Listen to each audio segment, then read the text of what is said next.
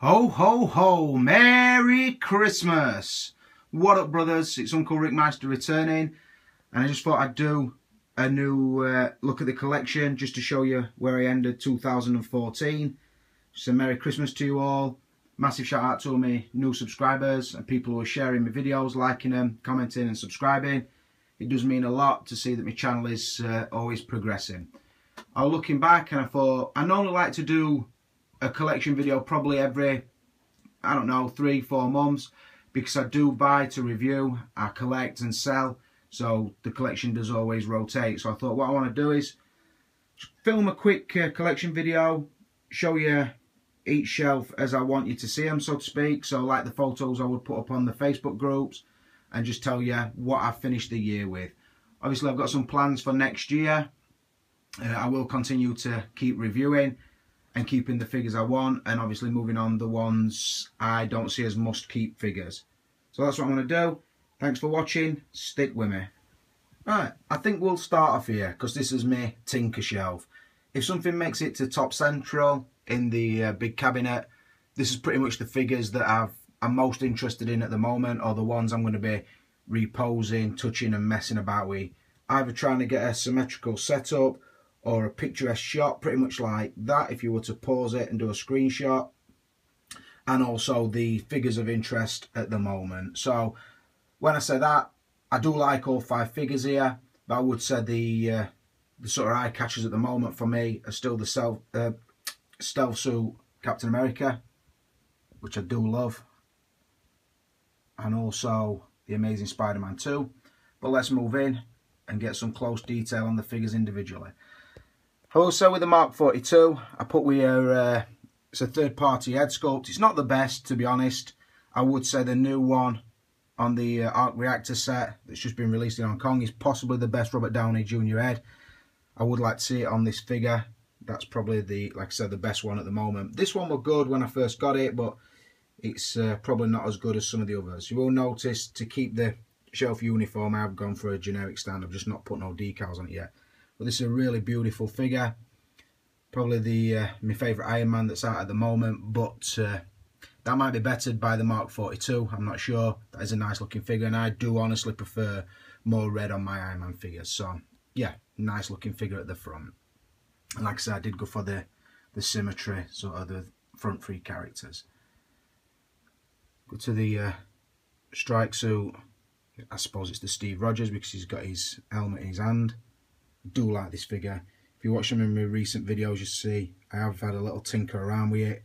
Took the fat suit off from underneath. Did a little bit of repainting on the gloves and on the straps and that. So yeah, but I do really like that.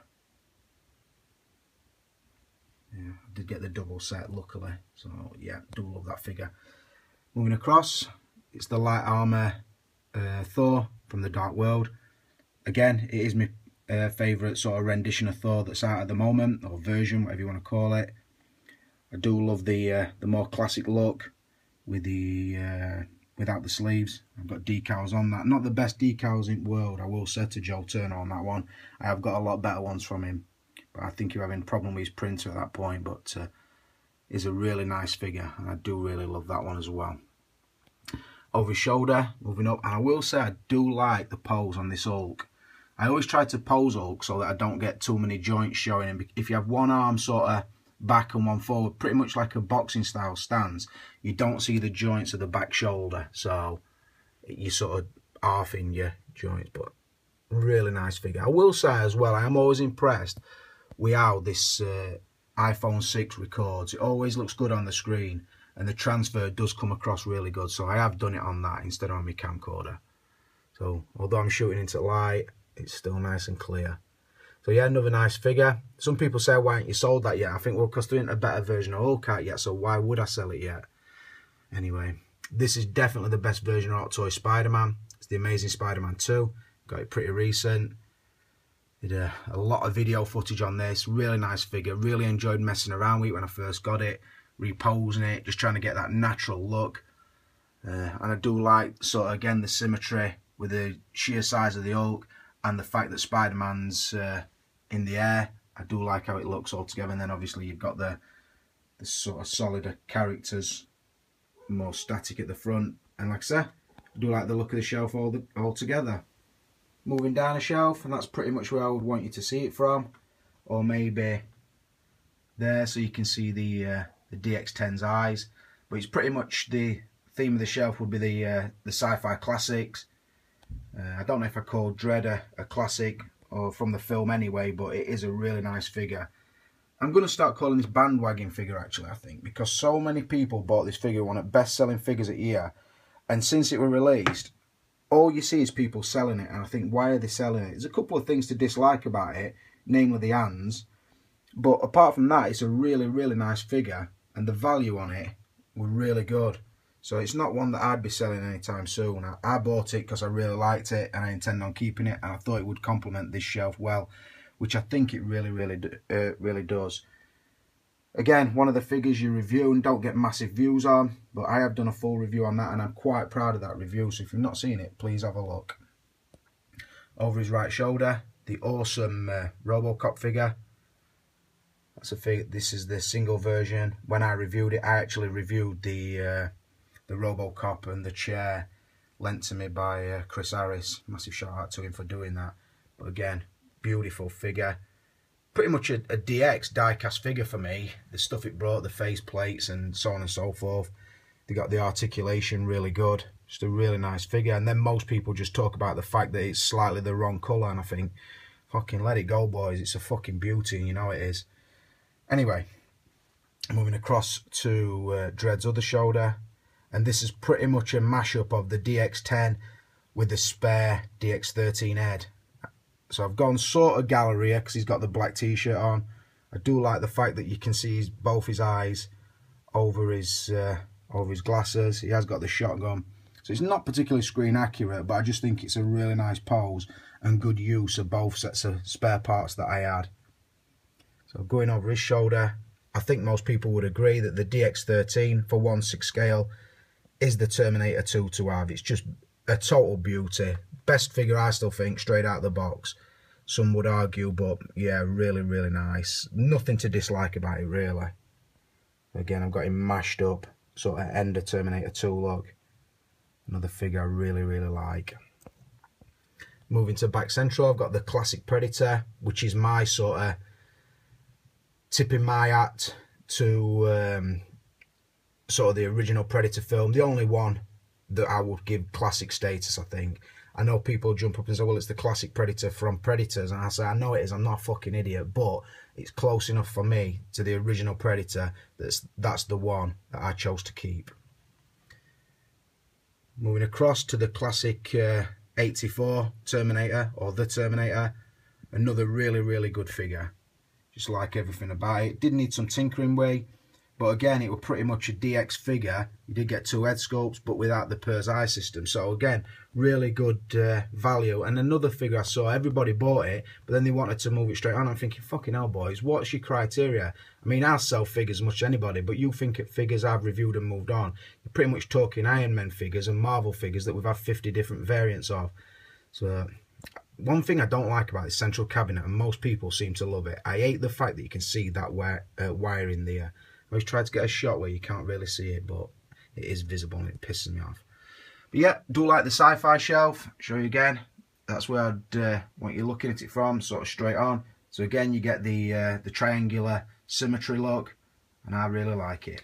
Right, now moving down to the bottom. If something sort of makes it down to the bottom, it's because I'm losing interest a little bit, or I've not put a new figure on there for a while, so it steadily moves its way down. I do rotate them quite often, but also this shelf is sort of work in progress. These are the ones that I would be posing next if I were to clean and repose out. I've pretty much gone for the full Batman look. As you can see, the shelf is sponsored by my good friend Tony May. All my Batmans are wearing his capes, and they are must-haves for any Batman fans. Let's move in. This has also got the Tony May squinting eye conversion, which you've probably seen before. Slightly modded, that figure. Pretty much straight up and down, that one, with a longer version cape. Still one of my favourite figures, all in all. Moving up on this one. This one's pretty stock. Well, not stock, because I did tinker about with that, but it's closer to stock. It's not had the eye conversion, but it has had the eyes repainted. Again, the short length cape, which I really like, really natural. Like I said, they are must-haves. If you ever buy an Hot Toys Batman, just fucking throw cape straight away and go and see your Uncle Tony May, and he'll sort you out. In the middle, we've got the Bane. I'm going to repose Bane, get him holding his brace again. More classic look, I think. And then moving across, that is the DX11, but I've got the third party. I think it's the head play head. It's just a copy of the, is it Michael Choi sculpt? Could be pronounced that wrong. But it is a copy of that, and then I repainted it myself, sort of darkened the eyes and the lips, so it does pop a little bit more. Really nice figure, although when I got this head sculpt, when I look back now at the DX11 in everybody else's collection and my spare one in the bag, I think, fucking hell, the sculpts weren't even that close. Which is not the case with this figure. The mime version of Joker, the DX, what is it, 14? I think it's the last DX figure so far. Up to date, should I say. Really nice figure, although gets very little attention in the community. I do like it. I think the head sculpt is faultless. It just doesn't appear in the film enough. Moving across, the 89 Michael Keaton Batman. I always seem to pose that straight up and down. I need something doing with it because I'm losing a little bit of interest in the figure. It's not that I'd sell it, it's just that, I don't know, I need to get in a pose that blows my mind. Moving across, the 89 version of Joker with the berry on, kindly done for me by Steve Morris, friend of mine in the Facebook community. Again, really nice figure. So yeah, it is hard for me to film this because I'm actually laid on floor. But yeah, nice shelf, some nice figures in there, and a lot of them are DXs. Talking about DXs, these are also all DX figures. And really good choice of characters, although I would say probably Bruce would be the most iconic, then probably Indiana Jones. Jack Sparrow is an iconic character, I suppose, but from a, I don't know, a questionable film, let's say. Let's talk about the Bruce first. I used to have a few versions of Bruce, and I did have like third-party outfits as well, but because I like to keep the collection what I would class as cream of the crop figures, and I do like them spaced out and posed sometimes naturally, sometimes quite action-packed, but space is always an issue for me. So this is the look that I decided to go for my only representation of Bruce now. Like I say, a really nice figure and a must-have in most collections. Moving to the back, beautiful, still one at best head sculpts. The Jack Sparrow did come with 2 heads. Like I say, all these figures have been reviewed on my channel, so if you're new to collecting or you're new to my channel, please have a look, because everything that would back up and give you the information on my thoughts on all these figures would be on my channel. Just so much to look at on this figure. It's just a really, really nice one. Nice set altogether. With amazing, or 2 amazing face sculpts. Really nice. Moving across to me Indiana Jones. Again, another figure that don't get massive love. I've always really liked it. I did tinker with it, like I've said in some other videos. Messed about, did some 5 o'clock shadow. I've never ever dusted his hat, so he looks like he's come straight out in a ruin or out in a cave. Same with his coat. I dirtied his trousers. I mean, some people have got some awesome Indiana Jones, but I'm really, really keen on mine because the work I did it myself. I didn't go to none of the big well-known painters or customizers. I did what I want to do to it myself, and I got it how I wanted. And some people might say, well, I like it. Some might say I don't like it, and I just think, well, as long as I like it, their opinions are secondary. So yeah, I will say as well, and I hadn't noticed that until I've got it on this camera, I think the last time I posed his eyes, I think his right eye is stuck in position because he looks a little bit cockeyed, but I will sort that out off camera. Yep, another 3 nice figures. So we'll move on. Moving down one, and I've got my only Star Wars figures and my only Sideshow figure. Again, it's the DX Luke, so another DX in the collection. A figure that I've got to be honest, bores me to tears.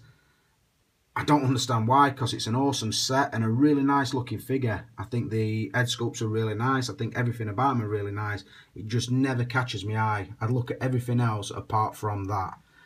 It doesn't even really compliment it, the fact that it's posed with the Sideshow Vader, which I think is a really nice figure. And I'll be honest, if I were to sell either of them two, the likelihood is I would sell Luke before the Darth Vader, even though I know Hot Toys are doing a Vader, because I think this is a really, really good figure, and the price is also really good value. So yeah, just show them together. The reason I don't have Darth with his lightsaber out is because that is when you mainly notice that the figures are out of scale from each other, which is a bit of a problem and probably why a lot of people didn't pick up the Sideshow Vader. Moving down another shelf, and as you can see, I've got all 3 released versions of Wolverine, and I do like certain parts of each, so let's move in and have a look. The X-Men Origins Wolverine, now showing its age a little bit for me, particularly the head sculpt, not as accurate as it used to appear, but still a really nice figure, and it's still one of them figures that holds its value really well and is still quite sought after. I think that's because a lot of the ones that are around at the moment are fake, and nobody wants a fake one, so they will pay a little bit more to get the original one. Like I said, I've had that figure quite a long time, and I suppose I've been close to selling it a couple of times, but there's always something stopped me. Moving across to the Last Stand version, which I'm one of the people who actually does like it. This figure got a lot of disrespect because of the teeth showing, but I really like it. I do like the iconic X-Men clothing, and I will say if I were to display any version of Wolverine with my Marvel shelf, it would probably be this one, because the fact he's wearing an outfit, or a uniform should I say, a comic book or close to the comic book outfit, this would be the one that I would display with the other heroes. Moving across to the Wolverine from the Wolverine movie.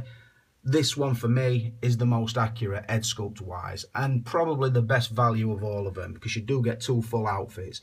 All you would need is another, obviously, an head and a body, because the other outfit has a new set of boots, another set of claws. Well, obviously I've got 2 spare sets of claws. I've got the adamantium ones and the bone claws. I think you could make a really nice display just using this figure. Yeah, really do like how they all look together. They're not too far off each other that you think, well, that one's shit. But I think it's more a case that they complement each other and you see the progression of the character in the movies.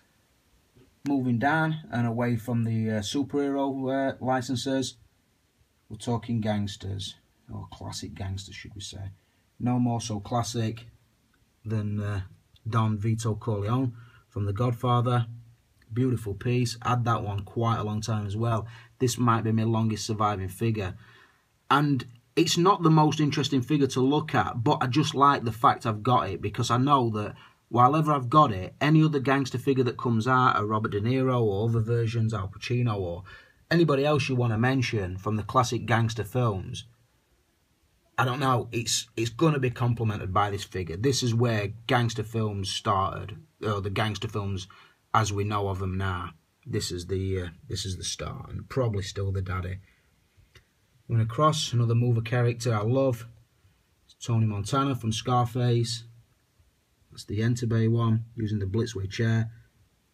Not everybody's cup of tea, that head sculpt, but I really like it. There's certain parts of the film where it is really, really dead on accurate, and I do like the character. And Entebbe's paintwork sometimes even outstrips Hot Toys, which is a bold statement. I prefer that head sculpt, I'll be honest. That is the Respect version. Just got a nice calm look. Perfect for Al Pacino at that age, sort of early 80s. And again, a simple figure, but something very, very accurate and realistic about it. There's only certain figures that actually look like shrunk down versions of the human, sort of the human it's based on. And for me, that would be one of them. One of my favourite head sculpts with sculpted eyes, that. Moving across, it's a slightly older Al Pacino playing Carlito Brigante in Carlito's Way. Again, a pretty simple figure. The tailoring is amazing, and it's one of the figures that not everybody has. So I'm still and always proud to own it. Now we've gone lights art and above head height, and we're in the Master's Lighthouse. As you can see, it's the Man of Steel, another figure that I so heavily customised. Really, really proud to still have it. And do you know when you've done a little bit of tinkering, you think, oh, I've done a great job on that. That is how I feel about this figure, and would probably never sell it for that reason, because I look at it and I think, well, I did this to mine and I made it one of a kind. I know it's very, very similar to everybody else's, but I just really like it. It's a figure that you don't have to overly pose, but it just looks good. And I like the fact that the 8 lights inside this cabinet they just really complement it and pick up on the fact that I sprayed the face down with like an airspray or a soft glue, and the fact now that the sort of sheen on his face is picked up not only by the camera lights but also the lights inside the box. I just really like something about it. Like I said, simple pose, but the cape does all the work. But yeah, from a distance it looks fucking beautiful. Moving down and outside the cabinet, we're talking NBA-tastic. I've got, I don't know, sort of from Jordan onwards, the biggest names I would think, probably aside from Allen Iverson, who will be coming out soon. A couple of others you would say down the chronological Hall of Fame, I suppose. You'd always have to go back to Jordan, which is a really nice figure. For those who don't know, these are by Enterbay. Really nice piece, very, very accurate.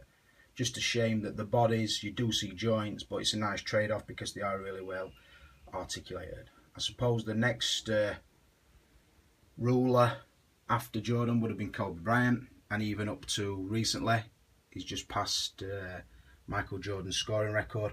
Not my favourite head sculpt for this figure, but I went with it because I thought it fit the pose better than the game face. But again, really nice figure. Really nice, accurate sneakers, and the bases are really good, just what you need. Suppose after Kobe, the torch would probably pass to LeBron. Still probably king at ring, so to speak. Again, nice figure, 2 head sculpts. Let down a little bit with the sneakers on this one, and obviously now he's wearing the Heat outfit. He would need to, I would need to pick up a custom Cavaliers outfit from somewhere, but a nice figure. Probably somewhere, I don't know, Hall of Fame, MVP I think, 2011, could be wrong. So, I don't know, pretender to throne, I would say, because he's plagued with injuries, Derrick Rose, and he could be a total great. I still really like to watch him play, and I do prefer his highlight reels to LeBron's, if I'm honest. I just think there's something really exciting about how he plays. And I suppose the modern powerhouse of the court. A lot of you people might not know these. It might be worth doing a little bit of just going and watch him. Fucking slam dunk king, Blake Griffin. Again, nice figure. And as you see, they are all to scale, the different sizes and that. They don't use the body over and over again. So a really nice collection. And now moving across to the left hand side cabinet. Definitely a set of figures that not everybody would be interested in or even choose to collect. Some might not even know them. It's the Damn Toys Gangsters Kingdom. I feel really privileged to own them, I've got to be honest. So I'll just talk you through them. This is the exclusive Jack of Spades. Came out earlier this year. Weren't many made. Luckily I did get one. Paid a really good price as well, thanks to some friends out there in Singapore. The other exclusive was Saxon, although it didn't come like that. There are other bits and bobs that I've used to get him looking like that. I do really like him. It's like he's doing a bank job, a bit of an heist, something like that. Do like that. This is the original J, which were a bitch to find, and this is the figure that introduced me to Budget Stark or Anthony Sang. I searched and searched online for that figure, and could I fuck find it? Anthony, not a problem. Picked it me straight up. So again, I'm not even going to cut, I'm going to move down. And I'm going to bend my knees, because I'm getting old. Again, more Gangsters Kingdom. This is the 3 of Diamonds, based on Danny Trejo. Again, really, really nice looking figure. The costume work is definitely on par with Hot Toys with these. Anybody who's seen them in hand will testify to that. If you haven't seen them, it's easy to talk them down, because they're low price figures compared to Hot Toys. But they don't skimp and scrape. It's a really nice collection. The 2 of Diamonds, based on Scott Adkins or Yuri Boyka from the films. And then one I set up myself. That's why I've named him Clipper, after good old Uncle Clipmeister. He even put it on his tactical vest. That's the Dev Grew head sculpt, like I've said before, from the Dev Grew Red team. I just think he stands really nice with them. Again, I'll not cut, I'll just move down. Back to the Spade gang. It's the 2 of Spades of Vinnie Jones. Looking beastly. 3 of Spades, Bernie, based on Wayne Rooney. And then the 4 of Spades, who is based on Colin Farrell. His name is Chad, not to be confused with Chad Man from YouTube or Facebook. I'll put a short pause in and we'll move on down. And then down here, as you see, it's the 3 versions of Michael Jackson. I did used to have the Billie Jean one, but I thought that was the worst available. The price became very attractive and I moved it on. Sort of miss it sometimes, more so for the outfit, but I do really like these. I do prefer these 3. As you can see, I've got the Thriller one. The back there. The Billie Jean, which I think has got the best head sculpt. Really nice. And then at the front, I've got the DX03 from Bad and Dirty Diana. Very rarely have the Dirty Diana clothes on it because I think the Bad clothes are so iconic. They're the ones I normally go with. So I noticed my light's gone off on my camera and I'm not sure why, but you can see, you get the idea.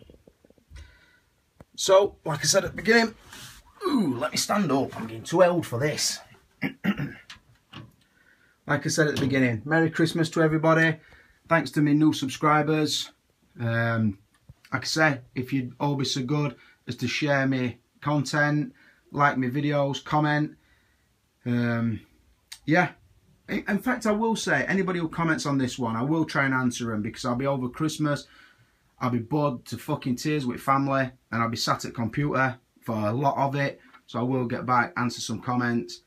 Like I said, this is where my collection ended, 2014. I suppose it was another good year for me. I'm really grateful for what I've got or what I've had.